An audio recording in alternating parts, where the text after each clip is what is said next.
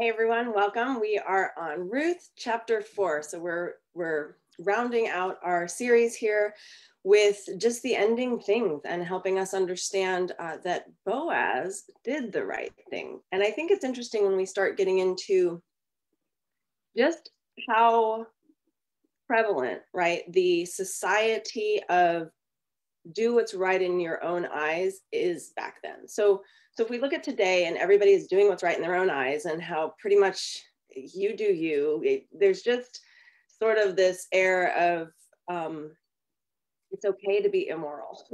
That was really the overarching time period back then. That was what was going on during Judges. So if you remember in our first discussions, I really tried to help you understand that there was a lot of lawlessness back then. And so people were not in the business of redeeming. Okay. We're going to get into some of the history of this, but redeeming someone else's wife, right? If a brother died and you're now having to marry his wife, that was kind of like really? And then trying to find a nearest relative, if all the brothers are no longer around, it's like, really? I have to take on this wife? Okay, well, Boaz falls in love with the girl. The girl seems to like Boaz, obviously. And when he finds out that Ruth is interested in him from the threshing floor incident, he wastes no time, right? That very next day he is there at the gates, gets his elders together. I mean, that's not an easy thing to do. I'm sure he was very busy that morning. I doubt he got much sleep after, I think he probably just got up and got to work. So what's interesting though is once he got everybody gathered and he had the other redeemer there, and again, remember, people were not in the business of redeeming. It wasn't a common thing back then because everyone was lawless, doing what was right in their own eyes. So he goes at it from a land perspective. He tells him all the good stuff first, just to, I don't know, maybe see what the dude will say. Just, yeah, there's this land and you can buy it. You have first rights, right? Your cousin or whomever, right? Our kinsman Naomi needs to sell it to someone in her family and you're first in line. What do you think? And he's like, absolutely. Well, then the other shoe drops, right? And he says, it also comes with this girl. It also comes with Ruth. And he right away says, nope, not interested. Okay, what's going on here? There's this levirate, and I'm not sure if I'm pronouncing that right, but the levirate marriage, and a lever is a brother-in-law. And levirate marriage is something that is a traditional thing based on what we've read, understanding Deuteronomy and what the whole background is on that, if a brother dies, there's two reasons that we do this, that they would do this. One is to keep the land in the family. Two is to keep the name of the brother moving forward. And it's like, well, wait a minute, if the other brother's having the child, isn't it his? Well, the very firstborn male would just be considered the line of the brother or the other person that died. And then any other kids after that would be fine and not in the line of that person. So it's an interesting thing. It's what God would consider that line, even though biologically it's not. So again, it goes back to, I think, when we think about God grafting in different lines and people, which is wild, it's just a cool thing that you don't have to, it goes back to adoption and how important that is. So if we look at the Targum, and the Targum is a spoken like interpretation or paraphrase of the Hebrew Bible, the Torah. And so when it's spoken, when this story is spoken, Ruth chapter 4, they add in there that this guy has a wife because, he says, I can't do it. It's going to mess up my heritage, my estate. Well, that could be open to interpretation. Well, again, if we look at what the verbal has been passed down, because remember, people who were being read this or who learned Ruth and heard the story over and over and over again would have read it or heard it from a perspective of they already know certain things. There are things that uh, they understand, so there's no reason to write that in there. So when we talk about this Targum, the Targum was specifically geared toward people who did not understand the Hebrew traditions and traditions that maybe were lost, that we don't do anymore. But again, a Jewish person today would probably know some of this stuff, you know, if they were taught all the different methods of teaching, and they have several different ones because of this oral tradition. So the Targum says that he had a wife and that it would corrupt his lineage. So that's an interesting little addition there to a understanding of what's going on. We've discussed this before, like, were they married already? We don't know, it doesn't say anything. So apparently Boaz wasn't, again, based on the Targum, and the other Redeemer, who's unnamed, was married. So he says, I have a wife, you don't, you take it. So that kind of helps explain some of this story. Then we get into this weird shoe transaction. And the shoe transaction is basically a halitza. And a halitza is this legal way to kind of eradicate this law of the levirate marriage. So it's this tradition that it goes back to Amos. And if you read Amos, it's, let's see, Amos chapter 2, verse 6, and Amos chapter 8, verse 6, talks about selling the needy for a pair of sandals, right? And you're like, what?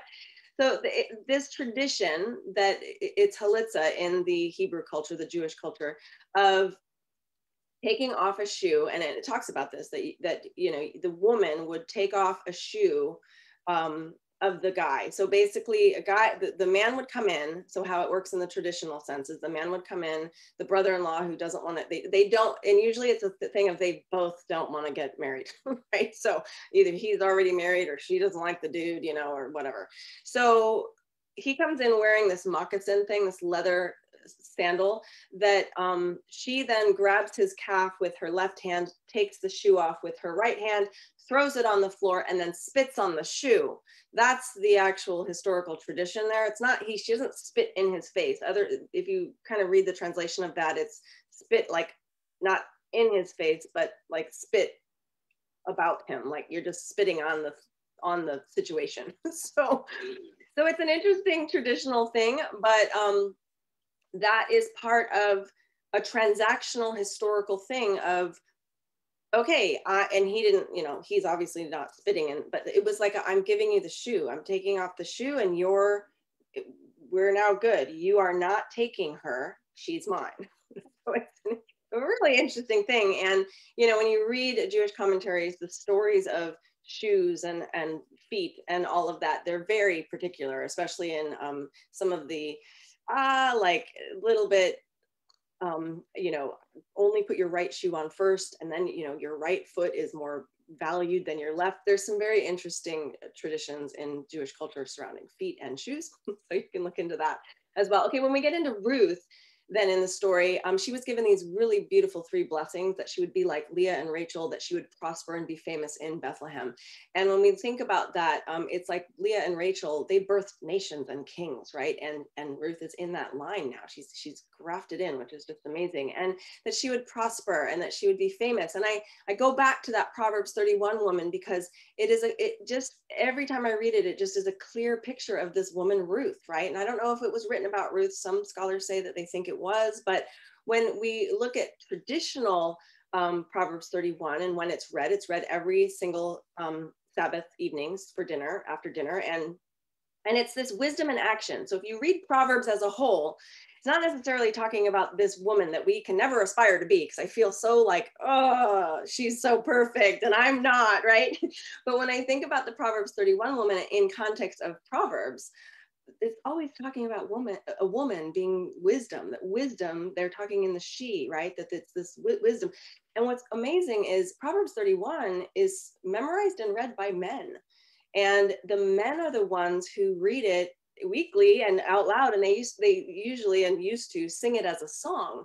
And what's interesting is it's this kind of praising of the women of their life, all of the women, and praising wisdom. And it's an interesting thing to consider, the idea of Ashet Hayil. Ashet Hayil is this like the woman of valor, like that very first line in the Proverbs 31. So it's Proverbs 31 verse 10. And the Hayil, the valor, it's really more of a statement of you go girl, right? It's that, yes, like awesome, let's do this. And it's the praise of women and the culture and all that they did for the men. So it's a really beautiful thing. And I think of Ruth that she was just highly blessed. So then we move on to Naomi. And Naomi, I love this because she went from being destitute, in despair, right? Call me Mara. You know, she was so like just, oh, to, man, this woman is blessed. And she has a purpose. The term for what she was, because it called her a nurse in the Bible, is amen. So amen, sort of like people think amen, amen. But it really is a term of support. One of the best definitions for what she was is a foster mom. And we have several foster moms in here, and it's just a beautiful thing when you're able to care for another child in that way. That's, you know, it's again, another beautiful picture of redemption. Okay, so what's with Ruth then? Like, why couldn't Ruth, why is Naomi doing this, right? Okay, well, when I think about helping someone, remember, we talked a little bit about helping, like, to me, it's called the helper's blessing. When you help someone, you are blessed. You're able to give a gift to help someone, but it almost blesses you more. And I am probably one of the worst people to ask for help. And I remember feeling so sad when my mother-in-law died. And I wish this had dawned on me sooner, that when she passed away, I was really praying about, you know, what did I do wrong? I mean, I remember on her deathbed, literally in the hospital, I asked if I could pray for her, and I prayed the gospel over her, and I begged her to, you know, ask for forgiveness in the prayer. And you know, I don't know what happened there, but it was just one of those things where I remember thinking, why didn't I have an excellent relationship with her? I've known her since I was 18. I practically grew up with my husband's family. Like that should have been natural to me. But my sister-in-law, who's not a Christian, had this beautiful relationship with her. And I always looked at it as weak because my sister-in-law needed so much help all the time.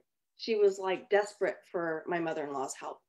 And Keo, my mother-in-law, loved it. She drove all the time. She drove to their house once, twice a week, often, down in San Diego, an hour away from us. We lived, and she's passed away now. We lived 2 miles away from her. And she came to our house once for 5 minutes. I never did she watch Jacob. She never was around. I always begged her, come play with Jacob, come hang out with him. But I never said I needed any help. It was just come hang out. And she never did because she didn't feel needed at my house. It was, I'll do it. Don't worry. You hang out with him. You work hard. It's fine. I'll do it. Don't worry. I robbed her of the blessing of helping. Whereas my sister-in-law gave her the gift of having a purpose. And it just kills me every time I think about it, that I robbed her of that because of my own, I'm good, I don't need any help.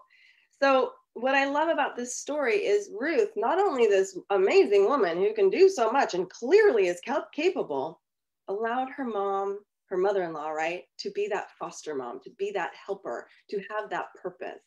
And that helper's blessing is so key in this story because we think about the blessing that God gives as a redemption to ultimately help us. And if we were to say, I don't need your help, God, we'd be doomed for eternity. And so just even the helper's blessing between God and us is phenomenal. So I want you to consider this story. You know, we talked a little bit of the veracity of it. We don't need to get too much into that, but that it went from despair to massive blessing, to understand that God's timing is perfect, and that it is something that I encourage you guys to really consider. Just all of this, that this story is this massive, beautiful, redemptive story that that tells us God's timing is absolutely perfect. All right, so I hope that this has been something that you've enjoyed going through, and that you've learned something new. I encourage you to read Ruth over and over again, and maybe watch the videos again to see sort of some of the historical things that we discussed. And I'm excited to announce that in the fall, we're going to cover James. So I'm looking forward to doing that with you starting on September 13th. All right, we'll see you guys soon. Bye.